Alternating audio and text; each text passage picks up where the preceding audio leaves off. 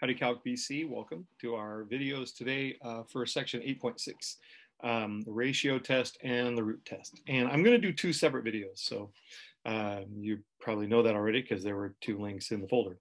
I know. This one is going to be on the ratio test, and then the next video is on the root test.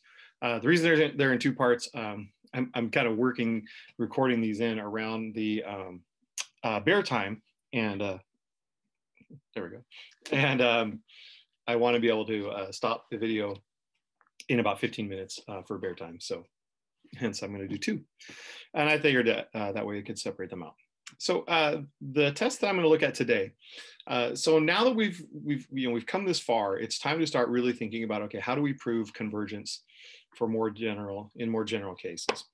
And these two tests provide us with some other ways that are especially handy to deal with, with like the integral test, comparison, p-series, geometrics, alternating series, and we've talked about different ways to show convergence. These are ones that we might use, when none of those other ones work. And so the ratio test basically says okay, let's let this be a series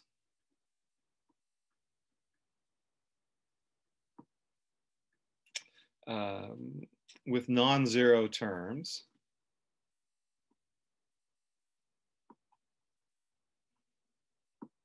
Okay, and so the series converges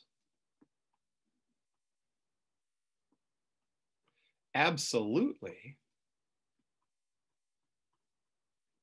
Okay, so again, there's that idea of absolute convergence.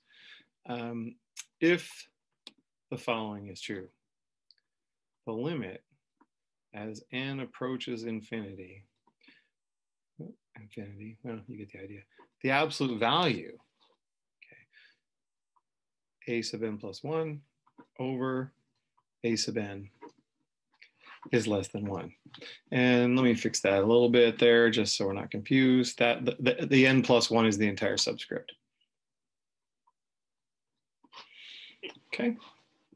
So yeah, if we take this limit and we get a value less than 1, our series converges. A sub n diverges. Can you guess? If our limit as n approaches infinity, the absolute value of a sub n plus 1 over a sub n is greater than 1. So there you go. That's divergent. So if we have our limit is less than 1, we have convergence. If our limit is greater than 1, we have divergence. Some of you very savvy calculus students are probably wondering, well, what do we know? Yeah, if the limit as n approaches infinity of a sub n plus 1 over a sub n, what happens if it equals 1? Well, then the ratio test is inconclusive.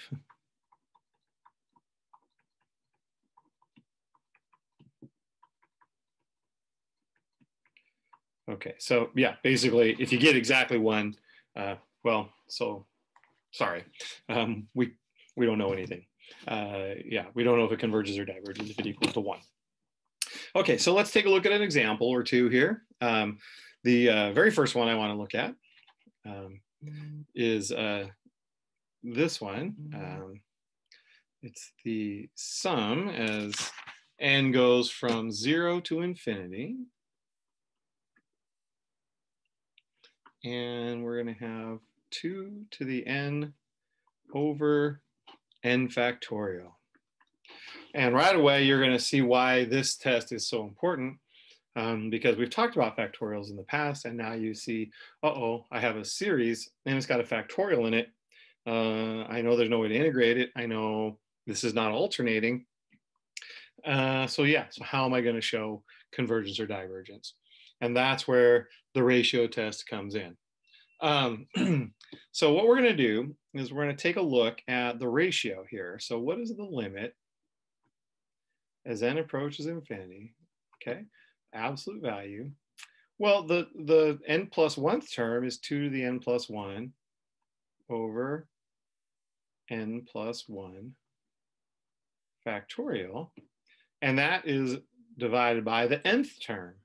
Well, that's 2 to the n over n factorial. There we go. And now we just want to evaluate this limit. You're probably looking at that and going, well, hey, that's handy. That's a 0 over 0 case. So can we just L'Hopital's rule it? And the answer is no, you can't. Sorry, there is no way to derive the factorial. Unfortunately for us, yeah, rewriting this is like 2 to the x over x factorial and doing this kind of thing. Yeah, we don't have it. There is no factorial for a continuous function, first of all. And secondly, yeah, you can't derive it. There's no slope there. So we're stuck. Or are we? Of course not. We're not stuck. We know that through the miracle of algebra, when we're dividing two fractions, well, we're really just multiplying by reciprocals, right? Now, I want you to think about this for a minute. What does n plus 1 mean when it's the exponent? And what is n plus 1 factorial going to look like? Okay. And then, so I don't know what's going on with my trackpad, guys. It's tracking very strangely today, so I don't know. It's very slow or what. But okay, so let's first of all let's get a clean slate here. What do we mean by n plus 1 on the exponent, right? Like if I have a to the n plus 1, right? When do I add powers, right? Well, that'd be when I'm multiplying, right? So 2 to the n plus 1 is 2 to the n times 2. Okay. And I also want you to think this one for a second. Okay, remember what factorial means, right? Like, 5 factorial is 5 times 4 times 3 times 2 times 1. Or think about it this way, 5 times 4 factorial, right? Sure, because those 4 terms, that's 4 factorial. So n plus 1 factorial is n plus 1 times n factorial. Now, thinking back to the previous slide, you're probably like, I see where you're going with this, Mr. Ray. Of course you do. You're Calc BC students. You're very smart. I can't fool you. Look at this. Rewrite that first fraction. That's 2 times 2 to the n. And n plus 1 factorial is n plus 1 times n factorial.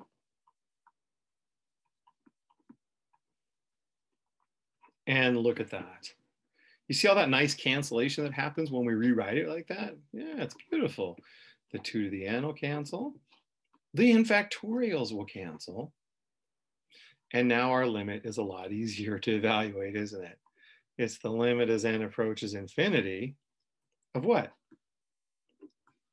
Well, it's 2 over n plus 1. And what is the limit as n approaches infinity of 2 over n plus 1? It's 0. Last I checked, 0 was definitely less than 1. So when the limit of the n plus 1th term over the nth term, that ratio is less than 1, we have a convergent series. So our series converges. More importantly, converges absolutely. There we go. A great example of how the ratio test gives you a result of convergence. All right, let's try another one here. Oh, I got one. So let's do this. Let's do the sum of n equals 1 to infinity of 1 over n squared. Now, I know what you're thinking. You're thinking, Mr. Ray, we don't need the ratio test for this. This is the P series. I know it is. Okay, I want to show you what we mean by the ratio test is inconclusive. Okay, because 1 over n squared, if I take a look at the ratio 1 over n plus 1 squared over 1 over n squared. There we go. We get the limit as n approaches infinity of n squared over n plus 1 squared, which is 1. Our ratio test is inconclusive. Now, we know the original series is convergent. I get that because it was a convergent p series. So what happens when the ratio test fails like this or is inconclusive? We have to resort to some other means.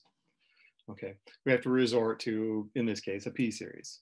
Notice that we would have gotten the same result had I selected the divergent harmonic 1 over n, right? Because we get the same result. The limit as n approaches infinity, 1 over n plus 1 divided by 1 over n is the limit as n approaches infinity of n over n plus 1, which is also 1. There's one that's inconclusive as well, but it's a divergent series. So you can see getting a result of 1, it doesn't tell you one way or the other. In the first case there, the blue one, it was a convergent p series. In the second case, the purple one here, was a divergent p series. So yeah, unfortunately for us, getting a limit equal to 1 doesn't give us a whole lot of information. And therein lies the problem with the inconclusive bit. All right. You savvy calculus students out there are probably thinking to yourself, well, wait a minute. We've seen a convergent one. We've seen inconclusive ones. I wonder what's next. All right. How about n to the nth power? Weird. Over n factorial. Okay. This one, well, let's just go through the ratio test, because whenever there's a factorial in there, I got to be honest, guys. When I see a factorial in there, I'm throwing out a lot of my earlier stuff. I'm throwing out alternating series unless there's a -1 in there. I'm throwing out p series. I'm throwing out integral test. You know, there's just the presence of the factorial takes away a lot of what we would think of like traditional calculus type stuff, you know, derivatives and integrals and stuff, because you can't derive or integrate with that function. So that will probably shortcut me to some of the other tests that we're talking about. And the ratio test that we're talking about now is a great way to handle those factorials. N plus 1 to the n plus 1 power over n plus 1 factorial divided by n to the n over n factorial, all of that in absolute value. All right, so multiply by our reciprocal, and what do we get? Well, let's see here. We've got n plus 1 to the n plus 1 power. In other words, we have n plus 1 to the first times n plus 1 to the nth power over n plus 1 factorial, which that's n plus 1 times n factorial. Then we have n factorial over n to the nth power. And you actually get some pretty handy cancellation here as well. The n factorials cancel out and these n plus 1s cancel out. And so we get this. The limit as n approaches infinity of n plus 1 over n, all of that to the nth power. Recognize it yet? Let me rewrite it. Limit as n approaches infinity of 1 plus 1 over n to the nth power. Now, do you recognize it? You maybe do, maybe you don't. But that limit is actually e. Okay. Yeah. So, all right. You might be wondering, okay, how did he get e? And I get it. So let's take a quick second and review how that is e, because that's probably going to bug some of you. So we'll do that real quick. I just don't want this to continue to eat at your brain how that worked out. And it may not be one that you're familiar with. So let's take a quick peek at it. I'm going to do it with X, just go in the Wayback Machine. Like it's just X approaching infinity. And it's 1 plus 1 over X to the X power.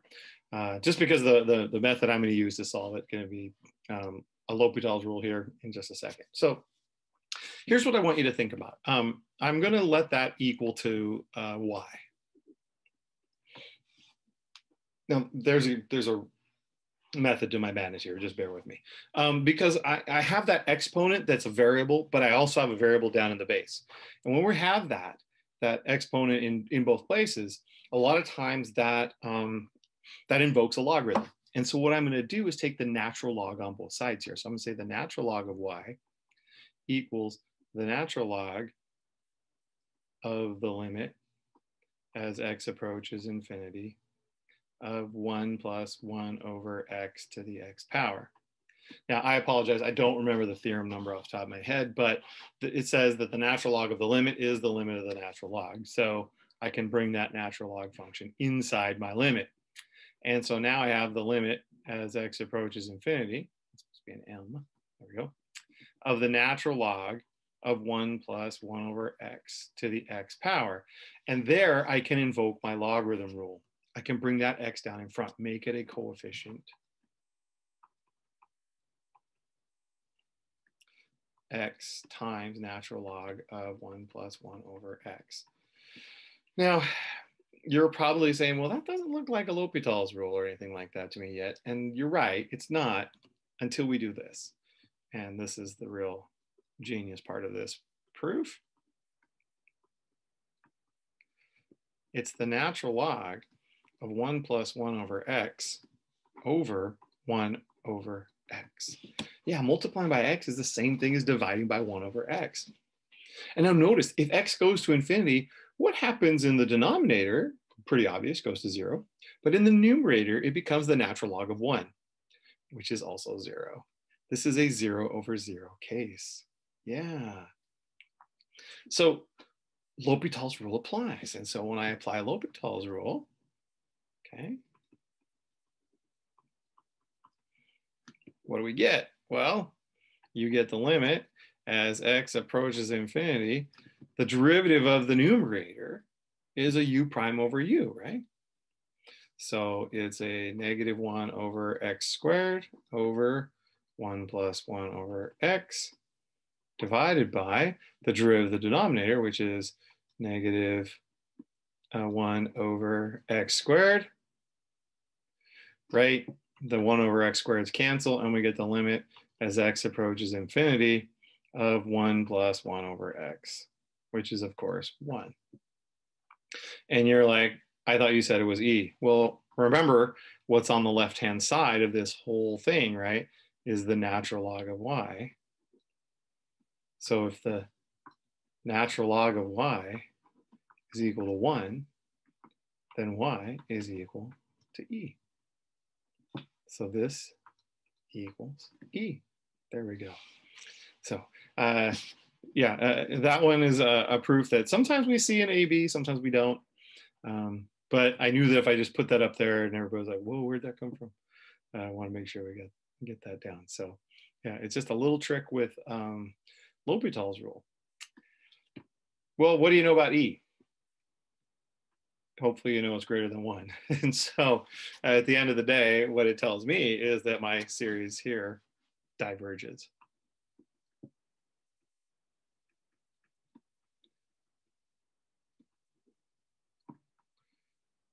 By the ratio test.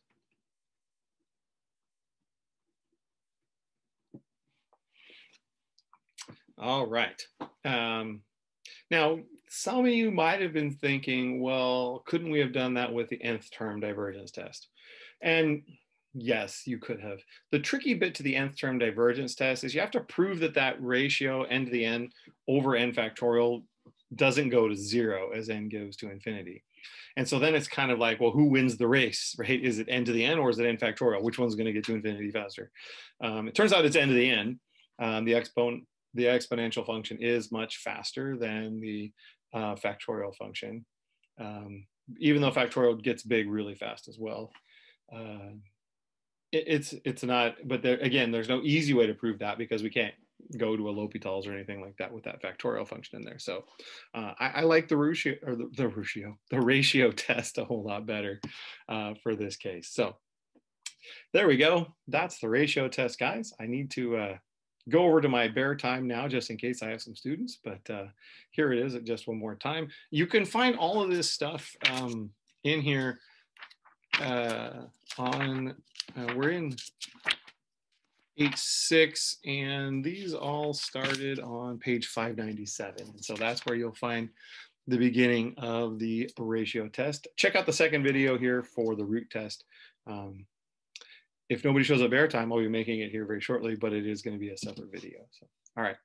Thank you guys so much. And I look forward to seeing you in class on Thursday. All right.